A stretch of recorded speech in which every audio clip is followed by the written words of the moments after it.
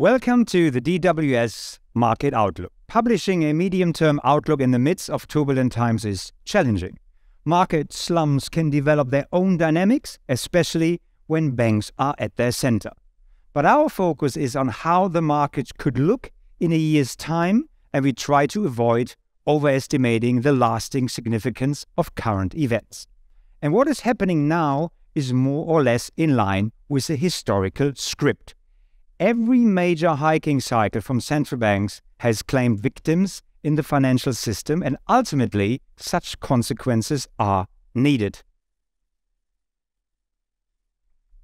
Both the ECB and the Federal Reserve have raised interest rates at a very fast pace. But it has taken time for this to be reflected in financing conditions. The recent bank failures are likely to change that. We expect a slowdown in lending and thus cooling of the economy, which should bring weaker inflation. It is quite possible that the current turbulence will be seen as a cleansing thunderstorm in a few quarters' time. Thunderstorms, it is true, can also do lasting damage. But we think that the systemic risks are much lower today than during the financial crisis. We do not expect a bad investment year, but not a particularly good one either. Volatility will likely remain with us for the time being. Interest rate and inflation developments, which remain difficult to predict near term, will contribute to this. Central banks continue to struggle with an overly strong labor market and stubbornly high core inflation. At the same time, economic data are rather weak, and monetary policy measures often only take effect with a lag of several quarters. In our core scenario, we expect weak to slightly negative economic growth in Europe and the US over the next 12 months. We expect only a moderate upswing afterwards, even though we expect China to grow by more than 5% this year as it reopens. Peak inflation is probably behind us, with the exception of European core inflation. And core inflation is also likely to decline more slowly than hoped in the US. The central banks will do everything to avoid a resurgence of inflation. So far, we assume that the ECB would be prepared to raise rates to 4% and the Fed to 5%. Whether this will be necessary, however, also depends on whether there are clear signs of an economic slowdown beforehand. In the first 3 months of this year, we have seen how quickly investors can change their minds on interest rates and on inflation. For the rest of the year, too, we expect markets to swing from data point to data point. Over the next 12 months, we expect government bonds to be volatile and trade sideways, albeit with yields rising slightly. As we do not expect a pronounced recession in either Europe or the US, we prefer short-term government bonds. Corporate bonds now offer a significantly higher yield than last year. In our view, they can also serve as a buffer against further market turbulence. The generally good balance sheet of many companies also help corporate bonds. At the same time, we do not underestimate the risks that market turbulence and potential recessions might expose weaknesses.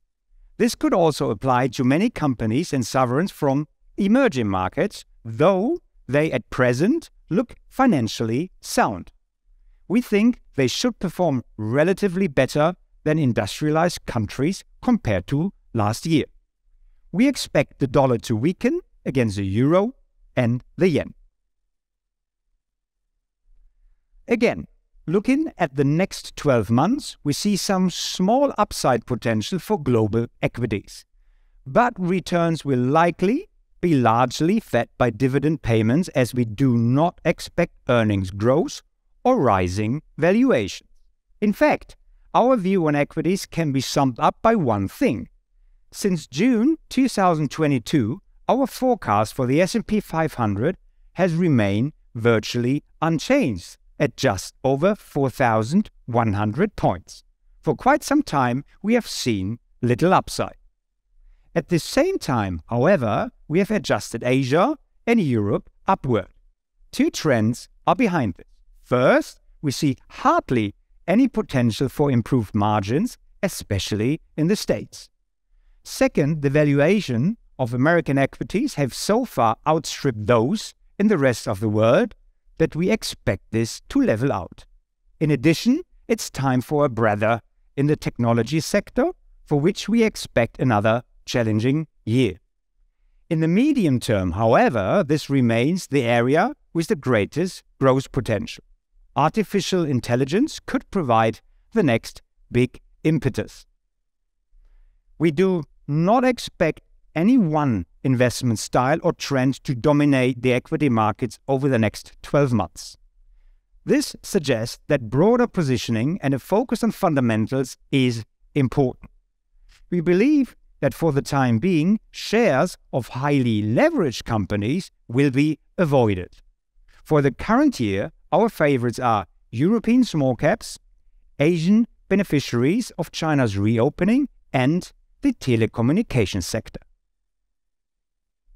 Bank failures, geopolitical tension, continued high inflation, and broadly stable real interest rates. These sound like good conditions for gold, which we view positively as an individual investment, but especially in a portfolio context. Infrastructure assets and real estate are competing with bonds in terms of regular payouts and might have to deal with tighter refinancing conditions. But they can beat bonds in one respect: dealing with inflation. We therefore favor infrastructure assets that are able to pass on price increases to clients. Thematically, we especially like projects that help reduce energy consumption or make it more sustainable.